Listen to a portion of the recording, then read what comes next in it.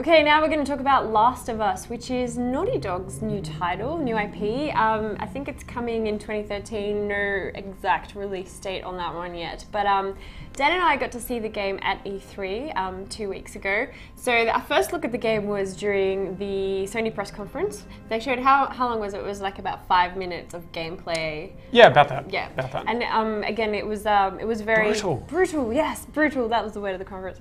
It was just basically showing the two protagonists going through like a deserted house, just basically killing dudes.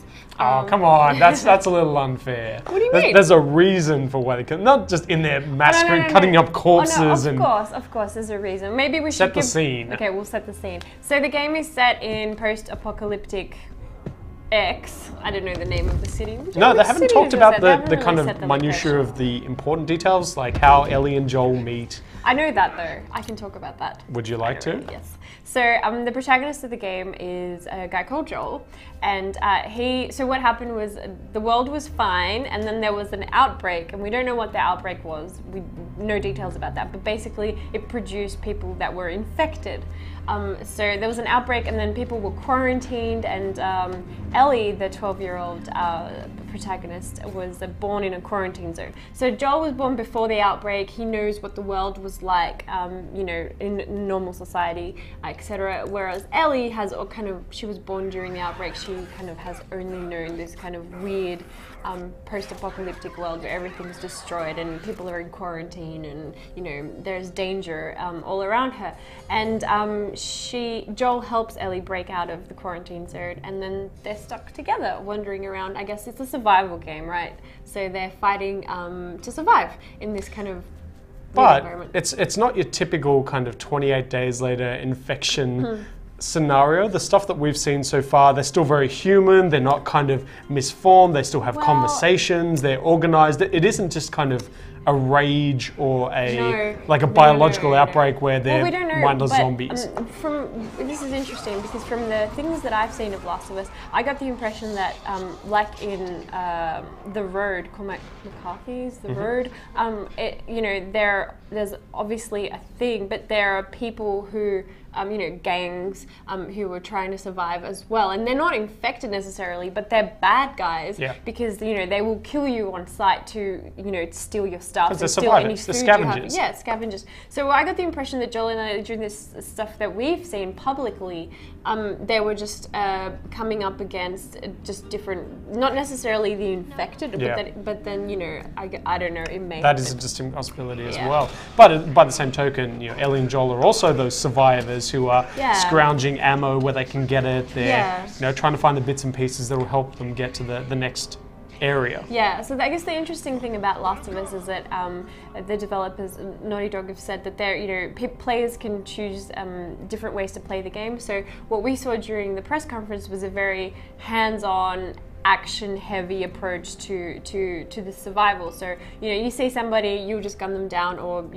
hit them in the head with the butt of a shotgun, or knife them and just steal what they have and run away and move on to the next person. So you can do that. But in the behind closed door session at E3, we also saw a different approach, which was a more, stealth approach to the game. So you don't have to go around killing everybody or taking them down if you don't want to. As long as you survive, you can steal stuff from people. You can just knock them out and leave them unconscious, or there are different ways to go about it. And the AI seems to be really clever. They've talked a little bit about the fact that the different AI elements will react very differently depending on the situation. So, for example, if you pull a gun on an enemy, they know that it's a gun. If they have a gun, they might shoot out with you. If they have a brick or a pointy stick, they may run away, and then they may call for reinforcements with the others who are in the area around them as well. And Ellie as well played very different roles in the two demos. One, she was more passive. She kind of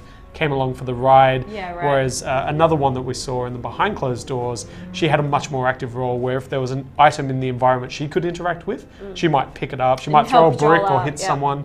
So there's a really interesting dynamic. And the one thing I really noticed and struck me throughout both demos that there's, it was shortened in the press conference demo for time, but there's this real element of exploration as well. There's almost an Uncharted feel about. Very Uncharted-y. Not surprising for Naughty Dog, but there's a lot of platforming and like environmental puzzles and stuff. So it's not all like about combat, But also things you can just stop and look at in the world. Yeah, like exactly. there's movie posters that the two will have dialogue. A conversation. About, rather than throw to a cutscene. What was it like before? Yeah. The two will actually discuss. And also, I noticed that they don't have much physical interaction. Ellie, Ellie isn't a crutch for Joel. The two are absolutely equal in terms of. There's one point where they work together to get a ladder to get up onto, which is where the press conference presentation started. But Joel isn't pulling her down to areas or picking her up or having physical interaction. I asked Naughty Dog about this after the behind closed doors demo because Ellie doesn't seem to be, she's a 12-year-old child, and Joel doesn't seem to be helping her at all, or like asking, hey, are you okay, or hey, we just shot 2 people, are you like, she's not cowering behind a couch or anything, and the reason for that is contextual. So like I said before, she was born during the outbreak. She's used to this environment. She's tougher than your average 12-year-old girl. She knows how to maneuver herself around difficult terrain. She knows all about weapons and stuff, so she's got it down. She doesn't need help, and I think that's She wasn't Bieber generation. A very mature way to deal with this. Yeah. Well, the Last of Us, the unfinished one. That's another Sony one.